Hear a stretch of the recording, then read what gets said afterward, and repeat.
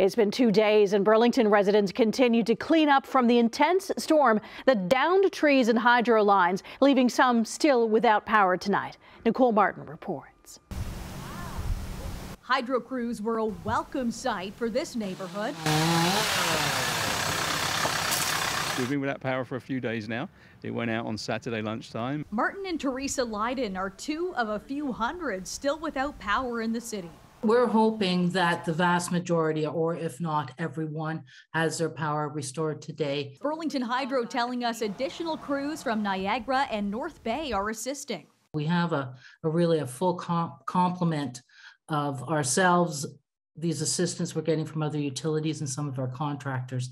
So we're hoping to really plow through a lot today. From damaged wires to property. Saturday, we showed you this large tree that had fallen on a home and vehicle on Delaware Avenue.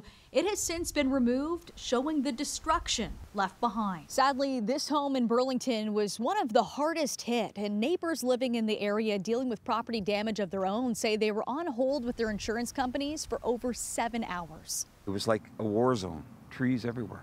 When Chris Dooley arrived home, he saw his large tree in the backyard snapped, sending branches tumbling down. We don't know how much damage there is because they have to take this all away before we really see how much damage there is, but it was just incredible. And that's where Jack McFarland comes in. Get whatever's on the ground off the ground and then start with the hazardous stuff. So the stuff on the house, the stuff that's hung up. So if it comes down, it's not going to cause more damage. It's been a long weekend for McFarland Tree Care Incorporated.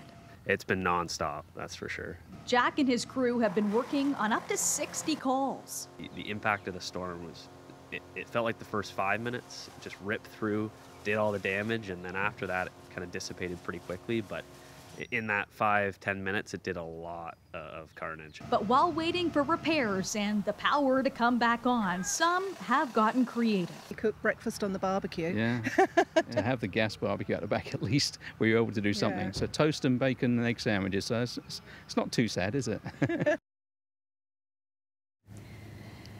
There were more than 22,000 Burlington Hydro customers without power at the peak of the storm. And when it comes to the cleanup, the city of Burlington's responsible for large branches like these in parks and sidewalks. But they do remind residents that they are responsible to bundle their small branches and they can put them out for the Halton Yard Waste program.